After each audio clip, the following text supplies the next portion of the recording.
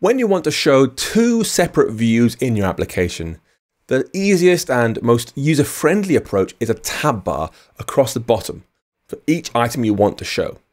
In our case, that means we'll have the menu view in one tab and the active order, the one we're looking at right now, in another tab. SwiftUI gives us a TabView view just for this purpose, and if you've come from UIKit, it works just like UI tab bar controller. Go ahead and press Command N to make a new view, and name this one Main View. This is where we're going to have our initial UI, which will make our tab view with content view and order view inside it. So in here, we'll add our content view and our order view as tabs inside a tab view. We'll start with the code first, and I'll explain it as we go.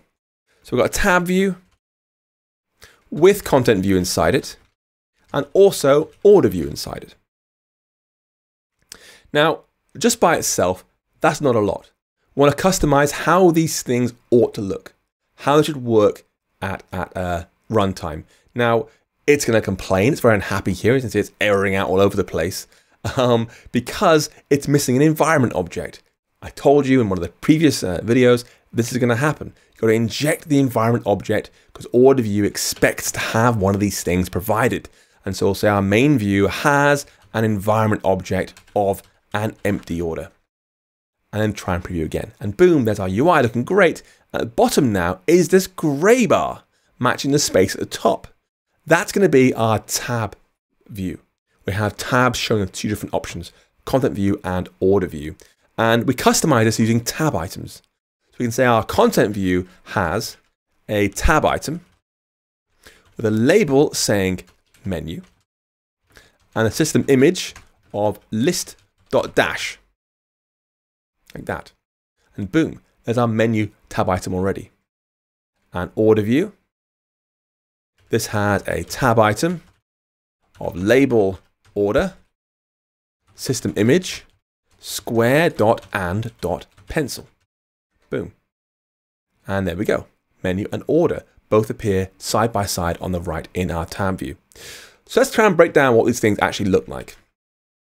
One of these things here.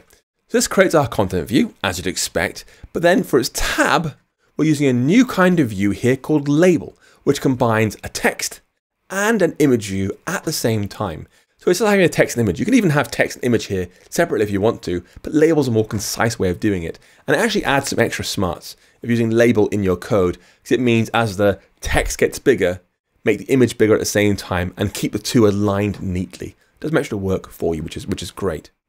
Now this label is a thing that represents our content view in the tab bar. This button you can tap to activate the menu or activate the order. And we're actually using here a system image. One of the built-in, like 2,400 or so, SF symbols icon set that Apple provides for us, built into iOS and macOS and more. And actually an app you can download from Apple called SF Symbols, which lists all these images. You just browse through them all and then say, that one there, that's great. Copy that name there, arrow.up.bin.fill and so forth. Put that in your code and boom, you're off. So you can add any image here from Apple's built-in stuff or use one of your own if you want to. Now, to bring a tab bar to life, you've got to, as you saw there, you've got to inject an example order. Otherwise, you'll get that crash in the preview. But at runtime, we're still going to launch the original content view. That hasn't changed because that's controlled by idine.app.swift. This is what launches our app. This is the app main, the main part of our program, make the application show content view. We don't want that anymore. We want instead to say show main view. And that will show the content view. And because the main view is our tab view, that has the order in its environment, it will pass through the environment order into all the views inside the tab view, all the views inside the navigation view, and so forth. Every part of our program that wants the order will get the order. And now you should be able to press Command R to build and run the code. Now the tab view all looking good on the screen. Let's find out how it looks.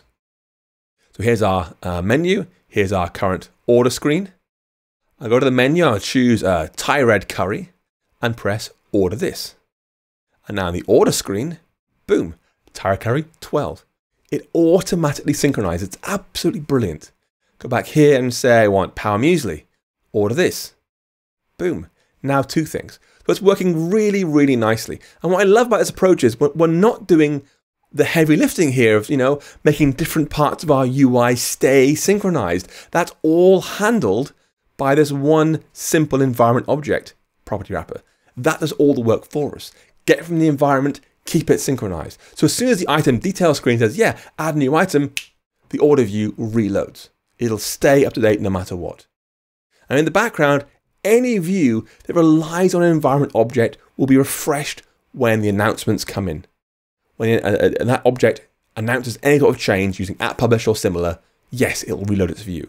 And in practice, what this means is SwiftUI will reinvoke the body property for that view.